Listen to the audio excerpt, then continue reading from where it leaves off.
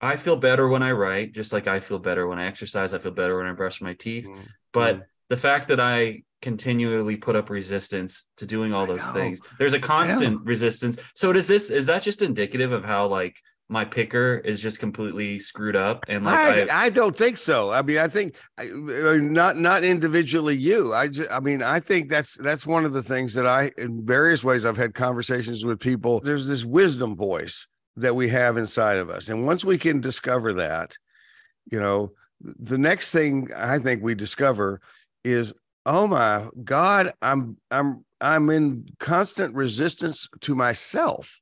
what's You that know, about though? What's the driver of that? I mean, in all of your work with others and yourself. I mean, I what fear is involved here? What am I afraid of?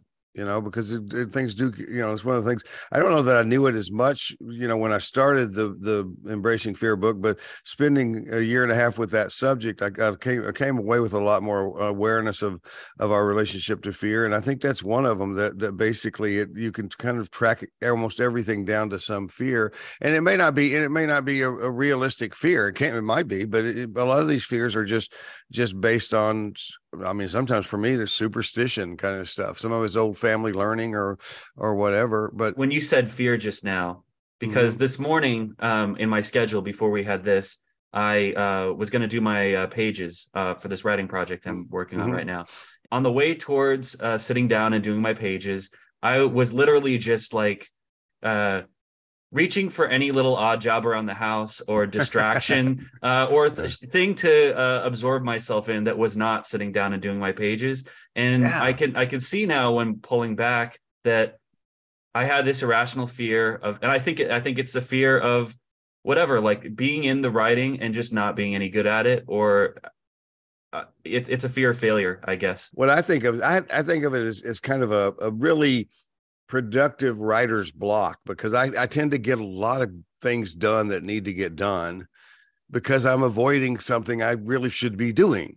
It's like it's I don't sometimes, now I'm a lazy guy. I can just lay down and say take an extra nap or something like that. But no, I mean, I went in and did, I mean, I'm no plumber, but I went in and worked on the plumbing under my wife's bathroom sink the other day, as opposed to sit down and work on some writing project.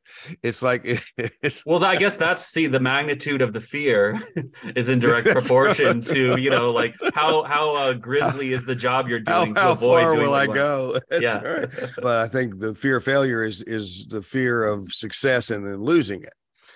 And I've been saying that for years, and and it comes off pretty good as a good soundbite. We've got to be able to believe in ourselves at a Yeah. level that we're not used to.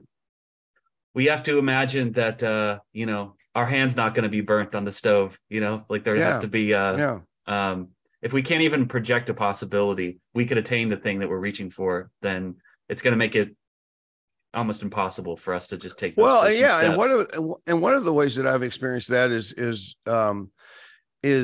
kind of a strange settling in a way. It's like, and I'm thinking about this in terms of some my career goals with my writing profession. It's like it's I've had success. I've written a lot of things, and I've had a lot of things read, published, and read by other people and stuff like that. But never, I never have anywhere come close to the success I would really had set out to have, and when and still working toward. I'm not done yet. My efforts and energy going towards that, I think that they have lessened over the years. To the extent you've had a daily practice or you've been able to put Mm-hmm. one together, I'm in the Mm-hmm. process of trying to get one together, but you've had some success at the daily practice, but it's because, right, of your previous success, you have kind of like a roadmap. You know what I mean? Like this Right, works. right. If I stick to this, if I'm consistent with this, then Mm-hmm. there's a result, and I've seen the Right, result. You know what I mean? You've right, been and right. so this is something that can be replicated. Is that like Yes. is there Yeah, like is that help contributing to the feedback loop of kind of like you put in the work day in day out yeah, because you yeah. know that it's all adding up to something. Why do we resist our own wisdom so vehemently?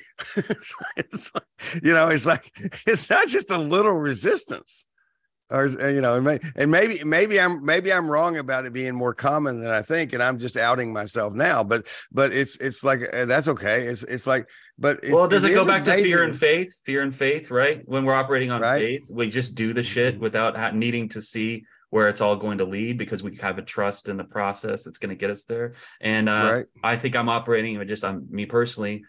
I'm more on the fear side. You know, if I'm Mm-hmm. looking at the last few weeks, I'll just look at the last few weeks, more on the fear Mm-hmm. side than the faith side. And when you're on when you're operating on fear rather than faith, your steps forward are going to be very tentative, and you're not going to be completely committed, and the thing is going to fall apart oftentimes when you're, you know, trying to build it. When you say faith, what I think of is not like a faith, like you know, a faith in, you know, God in the sky or something like that, No, but basically a willingness to move forward with a full understanding that I do not know the outcome. I'm going to want this outcome, but I'm okay if I make these efforts and it doesn't work out. that's So exactly what I meant. Yeah, okay, thanks for okay, clarifying that. okay. Yeah, you can be self-deprecating at times, but I do get the sense that you've got a daily practice, and you've got kind of like you've got a regimen that you bring to your work and your art, Yeah, and just yeah. your, you know, being with the animals and being with Dee Dee, and you know, Mm-hmm. and it's like that's something you put together over years, and I aspire to something like that. I'm in the Mm-hmm. process of working on it Mm-hmm. myself, and the work is never finished,